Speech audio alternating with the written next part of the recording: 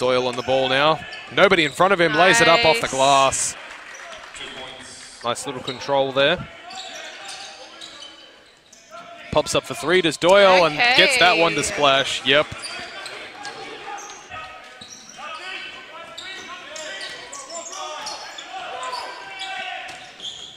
Doyle takes on all comers. Nice little floater. Yeah. Yep. Back to Doyle. Eyes firmly on the basket, just like that. Another three-pointer. Thank you. Mackay telling his players where to go, even off the ball.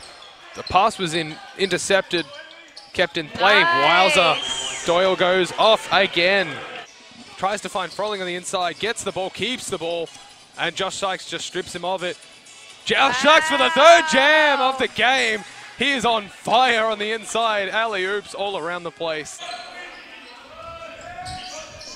Doyle with the ball again up top. Jumper, yep, good to go.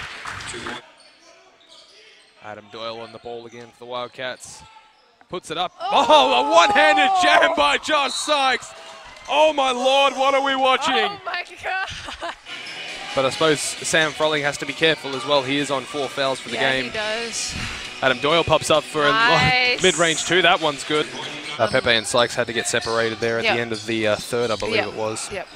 Sorry, second. No, it wasn't. Yeah, the second, I thought so. Still plenty of spite in this one. Australia for Dandenong, so it happens even to the best of them. Ava pops up for three. Nice. That one's good.